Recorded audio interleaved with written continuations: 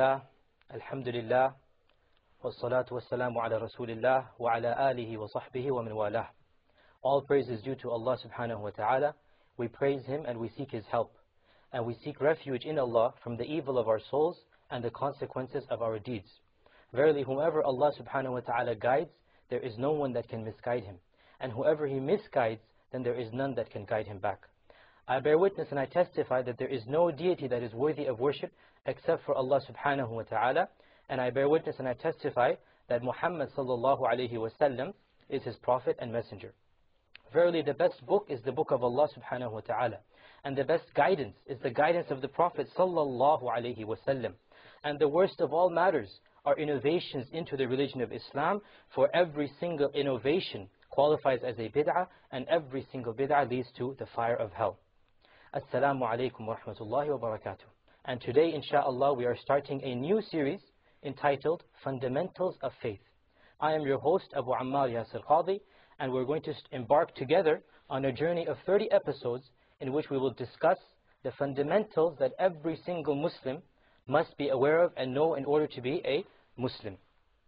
But before we start these actual concepts, it is important that we discuss an introductory topic, and that is the importance of knowledge, the importance of Islamic knowledge.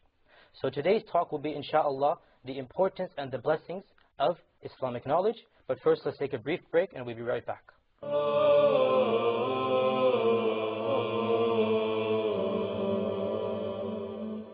Assalamu alaikum and welcome back. Today's talk is about the importance and the blessings of Islamic knowledge. Know, my dear brothers and sisters in Islam, that Allah subhanahu wa ta'ala has praised knowledge and He has raised the status of its people. In Surah Al-Mujadala verse 10, Allah subhanahu wa ta'ala says, يَرْفَعِ اللَّهُ الَّذِينَ آمَنُوا مِنْكُمْ. Allah subhanahu wa ta'ala raises the status of those who have belief amongst you and those who have knowledge. So the status of the people of knowledge is raised in this world because people will look up to them and show them respect. And it will be raised in the hereafter as well, because Allah subhanahu wa ta'ala will enter them into the highest places of Jannah because of their knowledge. It is through knowledge that the superiority of Adam alayhi salam was shown to the angels. Because Allah subhanahu wa ta'ala says in Surah Al-Baqarah, verse 31, وَعَلَّمَ آدَمَ الْأَسْمَاءَ كُلَّهَا. Allah taught Adam the names of everything. And then He showed those things to the angels.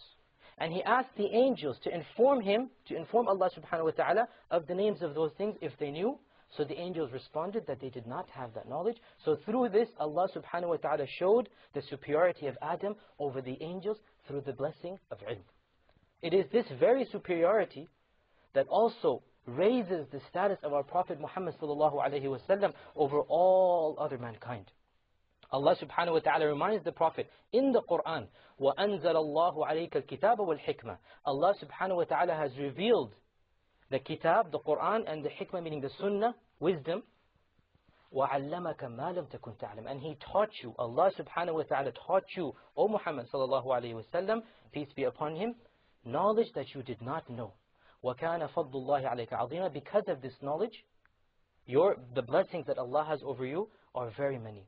So it is this knowledge that makes our Prophet Muhammad sallallahu alayhi wa sallam that extra special person, that Allah subhanahu wa ta'ala raised his status and raised him above all of mankind. So great is their status, the people of knowledge, that Allah subhanahu wa ta'ala Himself testifies on their behalf. In Surah Al-Imran verse 18, and this ayah, by the way, scholars state this ayah is the greatest testimony that Allah subhanahu wa ta'ala gives to the ulama, the scholars. This is the greatest blessing, this ayah. This ayah starts off, شَهِدَ اللَّهُ أَنَّهُ لَا إِلَهَ إِلَّا هُ. Allah has borne witness and testified that there is no object worthy of worship except Him. There is no deity except Him. And the angels, وَالْمَلَائِكَ, also testify to this. وَأُولُو الْعِلْمِ, and the people of knowledge also testify. Why is this ayah so great? Why is it such a good tiding to the people of knowledge? Because Allah subhanahu wa ta'ala Himself testifies on their behalf without them having to do anything. They remain silent and Allah subhanahu wa ta'ala testifies regarding the people of knowledge. And Allah describes them in the same verse, قَائِمًا بِالْقِسْطِ. They are standing firmly with justice. Likewise, it is the scholars, the ulama, who truly understand the book of Allah subhanahu wa ta'ala. In Surah Al-Ankabut, verse 43, Allah subhanahu wa ta'ala says, وَتِلْكَ الْأَمْثَالُ نَضْرِبُهَا لِلنَّاسِ. These are the parables that we make for mankind in the Quran, and it is only the scholars who understand these parables. It is the scholars who are not swayed by their desires and are blessed with wisdom. They are the ones who remain firm when all of mankind goes astray. Describing the incident of Qarun. Qarun was one of the people of the children of Israel during the time of Musa. And he was rich. So rich that the Quran describes him as having so many treasure chests full of gold and silver and jewels, that the keys to those chests could not be held except by a strong group of men. And even that would be difficult for them. Just the keys, not the treasure chests themselves. That's how rich he was.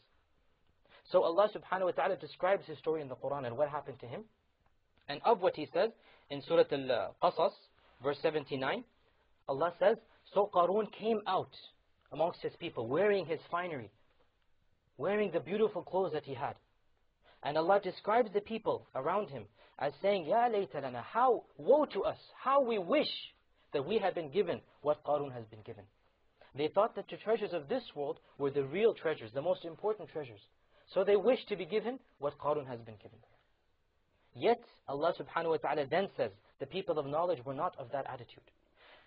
Those that have knowledge, وَقَالَ الَّذِينَ أُوتُوا الْعِلْمَ, the people of ilm, knowledge, they said, وَيْلَكُمْ, woe to you. ثَوَابُ اللَّهِ خَيْرٌ. The rewards that Allah subhanahu wa ta'ala has is better for you than what Qarun has been given. And while he was walking in his finery, bedecked in his dazzling beauty, Allah subhanahu wa ta'ala caused the earth to open up underneath him. And he fell down into the earth. And the people of knowledge and the people that were not knowledgeable, the ones that wished to be in his position, a few seconds ago, they saw with their own eyes Qarun falling down. At that point, they praised Allah subhanahu wa ta'ala, and the people of knowledge, their superiority was shown. Is that if Allah had willed, He would have punished us because we wanted to be like Him. So it was the people of knowledge that saved them, and they were the ones that were not swayed by their desires. Therefore, the only command that Allah subhanahu wa ta'ala has given to the Prophet sallallahu alaihi wasallam in the Quran, in which he is commanded to ask for something more, is that of knowledge. Allah commands the Prophet sallallahu alaihi wasallam in Surah Taha, verse 114, وَقُلْ رَبِّ زِدْنِي عِلْمًا. Say, O Muhammad, O my Lord, increase me in my knowledge. Increase me in my knowledge. In fact, knowledge is a sign that Allah subhanahu wa ta'ala loves a person. Akhi Kareem, if you can give me volume 1 of Sahih Bukhari, we're going to look up a hadith. We're going to look up a hadith which discusses this beautiful concept. Now he is going to give me Sahih al-Bukhari. And Sahih al-Bukhari is the most authentic book after the book of Allah subhanahu wa ta'ala by consensus of all of the Muslims. And the author's name is Muhammad ibn Ismail al-Bukhari. He died in the year 256 Hijrah. In the first volume of his book, he has Kitabul Ilm, the chapter of knowledge, showing you how important it is. Before he even talks about salah and prayer and fasting and charity, he talks about knowledge. And of the chapters that he has, is that chapter number 13 is, whoever Allah wishes good for, He guides him to knowledge. And the hadith in here is, the Prophet ﷺ said, مَنْ يُرِدِ اللَّهُ بِهِ خَيْرًا يُفَقِّهُ فِي الدِّينِ. Whoever Allah wishes good for, He wants to do something good to him, He gives him a knowledge of the religion. So it is a sign that Allah subhanahu wa ta'ala loves someone when a person starts studying Islam. And when he increases his knowledge of how to worship of Allah, how or who Allah subhanahu wa ta'ala is. How should I pray? What should I do here? What does the Quran teach me? What does the Sunnah teach me? When a person's interest increases, when he starts learning more about the religion, this is a sign that Allah subhanahu wa ta'ala loves him. Whoever Allah wishes good for, He gives him an understanding of this religion. So blessed is knowledge, that the blessings of a person of knowledge do not finish when he dies. Any good that we do when we finish, that deed is finished. We pray, when we die we're not going to pray. We give charity, when we die we're not going to give charity. But there are certain deeds that when we do them even in this life, the benefits and the rewards continue and last even after we die. Eternity, until the day of judgment. Of these things is a beautiful hadith in Sahih Muslim. The Prophet ﷺ said, when a person dies, all of his good deeds finish. They are cut off. Nothing is left. except for three things. The first one is a continual charity. For example, if he built a hospital or he built a school and the people continue to study there or use it after he dies, he will be rewarded for that. The second is knowledge that he taught, which other people benefit from. So if you taught someone how to pray, then as long as that person is living and praying, you will continue to get rewarded, and of course he will also be rewarded for the prayer. And if he happens to teach someone else that knowledge, then he will be rewarded and you also, because you were the one who spread that knowledge. Likewise, if someone writes a book, or if someone records something on a cassette of benefit and knowledge, then even after he dies, as long as people come and they benefit from this book or this cassette, and they seek knowledge from it, then he will be rewarded, even if he is in his grave. And the third thing that the Prophet ﷺ said is a pious child that continues to pray for him. It is the ulama, or the people of knowledge, who are the inheritors of the Prophet ﷺ, because they are the ones who collectively take the status of the Prophets in guiding the ummah, in teaching the people. They collectively take the status of the Prophets because there will be no Prophet after the Prophet ﷺ.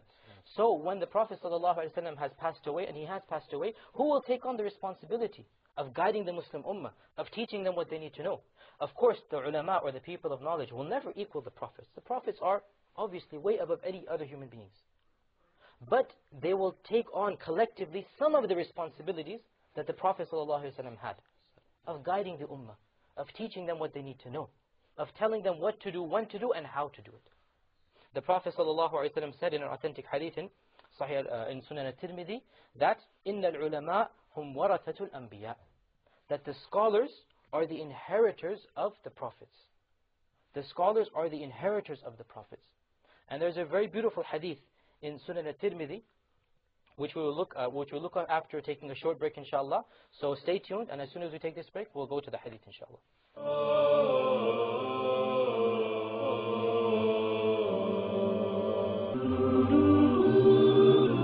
Many people trying to get together, but all their efforts were in vain because of ignoring or turning away from this great foundation. We see many people coming to the way of truth, following the guidance of Allah subhanahu wa ta'ala, but later on they get off track. What is the reason behind that? Unity is a result, it's not a cover-up. We have to be united from inside, and Allah made this clear in the Quran when He said, وَأَطِيعُوا اللَّهَ وَأَطِيعُوا الرَّسُولَ.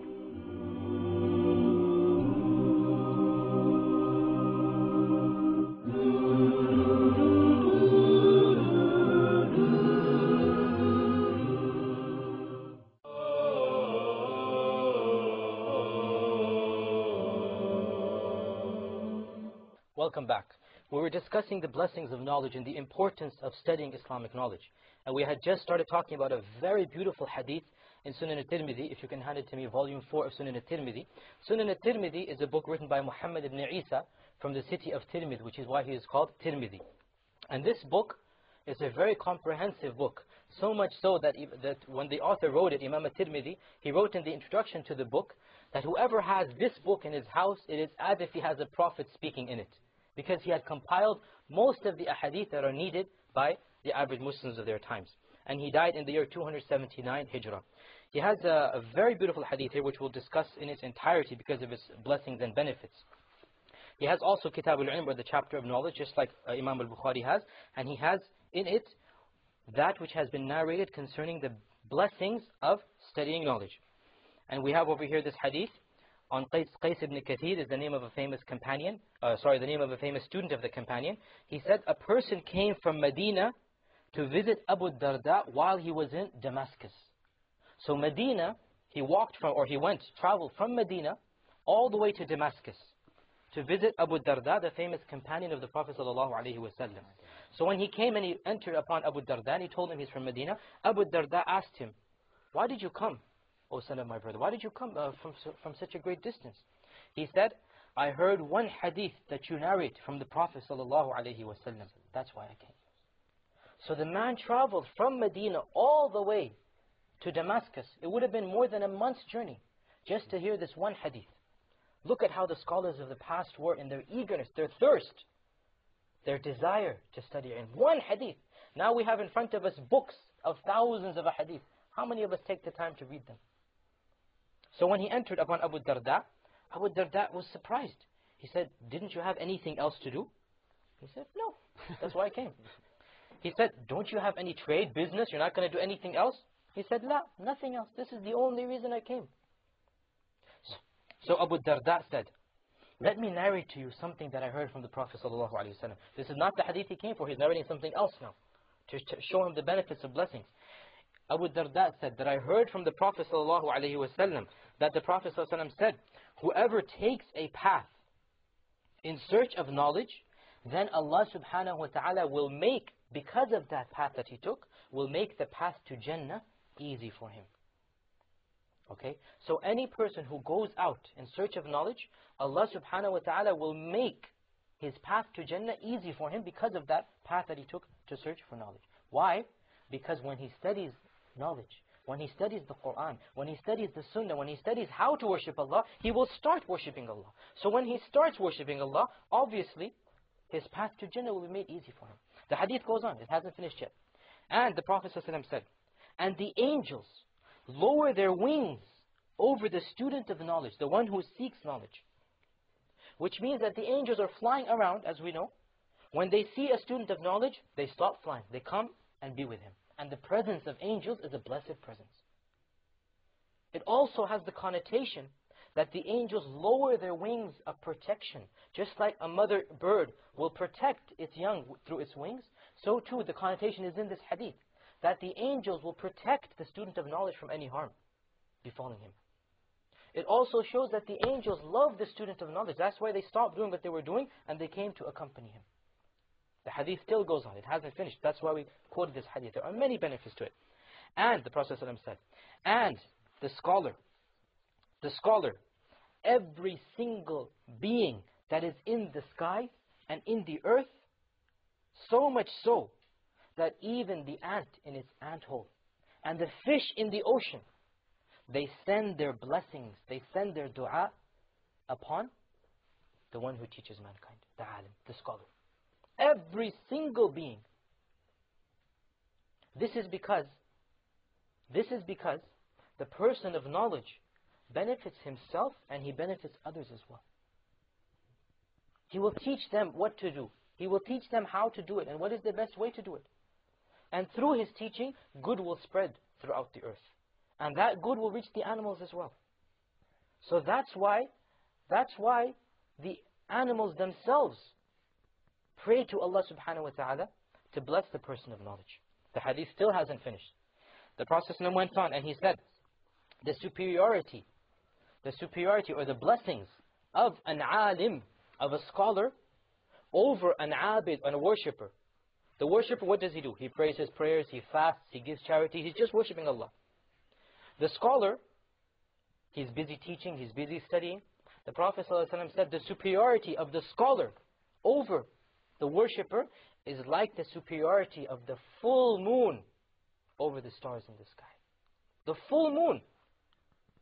Have you ever gone out on a starry night and looked up and seen how bright that moon is? And were it not for the moon, there would be no light on the earth at night. Do you know that a full moon, it actually leaves a shadow in the middle of the night? It's so powerful, the light, that it leaves a shadow even though it's at night.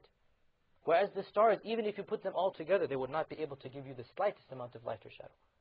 So the Prophet ﷺ said that the scholars, their superiority over the worshippers is like the superiority of the full moon over the stars in the sky.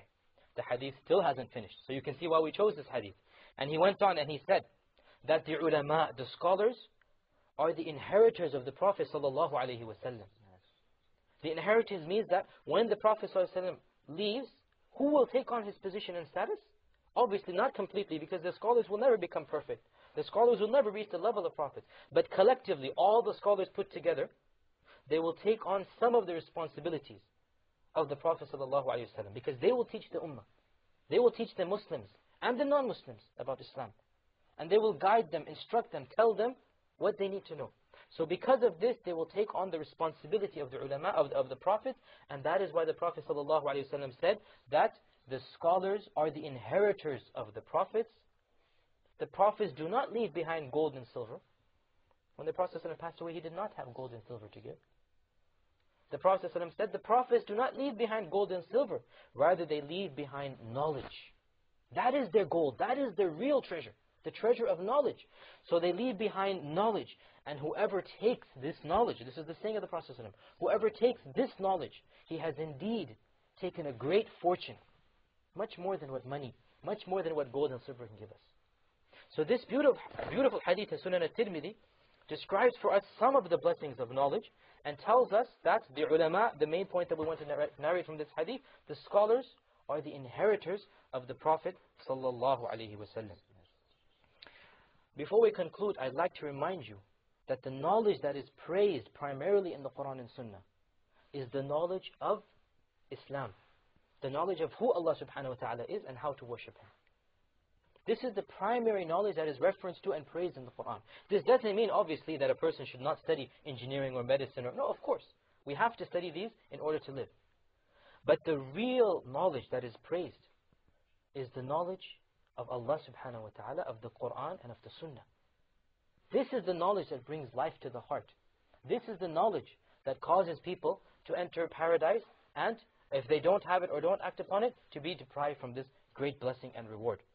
Like the Prophet ﷺ said in the hadith we quoted in Sahih Bukhari, in the tradition that is narrated in Sahih Bukhari, whoever Allah wishes good for, what does He do? He gives him an understanding of the religion, deen. So of course, study your knowledge of the secular sciences, very good.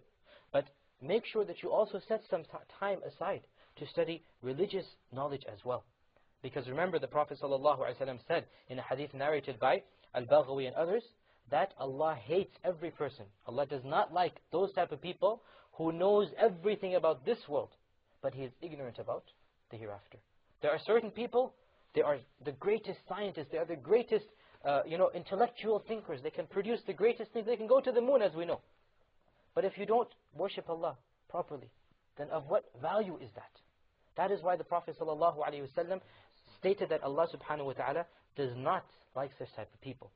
So with this short introduction, we will now embark upon a series of lectures regarding the most important knowledge, the knowledge of Allah subhanahu wa ta'ala.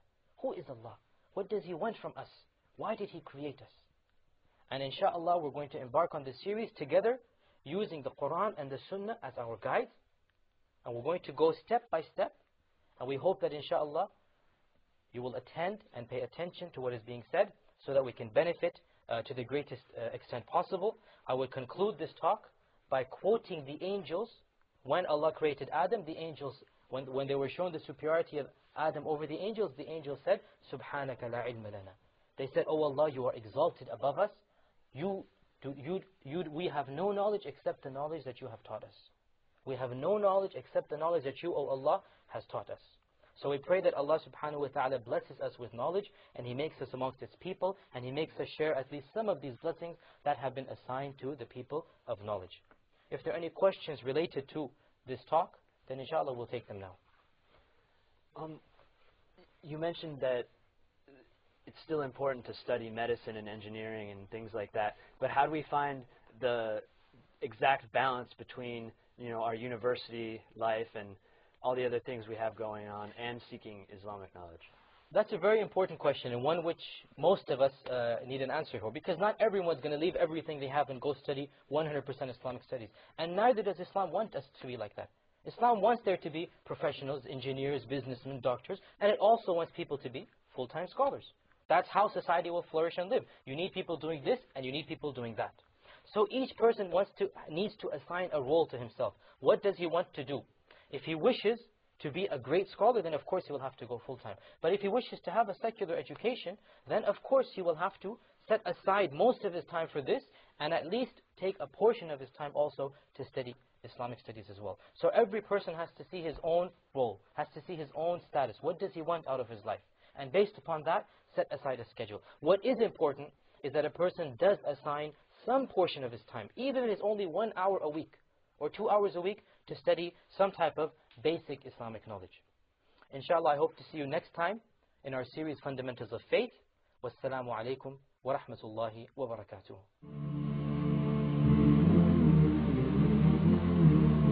Vérité.